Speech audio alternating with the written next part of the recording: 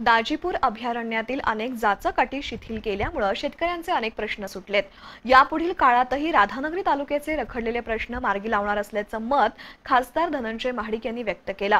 सरवड़ इथं खासदार फंडातून बांधण्यात येणाऱ्या सभागृहाच्या पाया खुदाई प्रसंगी ते बोलत होते। राधानगरी तालुक्यातील सरवड़ इथं धनंजय महाडिक यांनी खासदार फंडातून 10 लाख रुपयांचा निधी किसनराव मोरे हायस्कूल आणि ज्युनियर कॉलेज या शिक्षण संस्थेच्या सभागृहासाठी दिला होता। त्याचा पायाखुदाई शुभारंभ खासदार धनंजय महाडिक, बबन महाडिक यांच्या हस्ते करण्यात आला।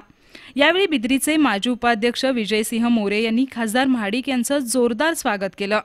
प्रारंभी खासदार महाडिक यांच्या हस्ते नूतन इमारतीचा पायाखुदाई शुभारंभ करण्यात आला, तर विजयसिंह मोरे यांनी खासदार महाडिक यांचा सत्कार केला।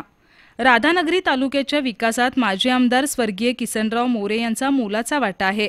काळंबावाडी धरणाच्या उभारणीत त्यांचं मोठं योगदान आहे। त्यांच्याच कार्याचा वसा बिद्रीचे माजी उपाध्यक्ष विजयसिंह मोरे आणि आरके मोरे चालवत आहेत, असे गौरवोद्गार खासदार महाडिक यांनी काढले।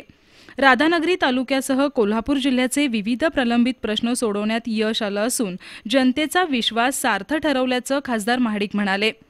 कोकण रेल्वे, विमानतळ, पासपोर्ट कार्यालय, राधानगरी अभयारण्य क्षेत्रातील निर्बंध शिथिल करणे अशी अनेक कामं केल्याचं त्यांनी सांगितलं।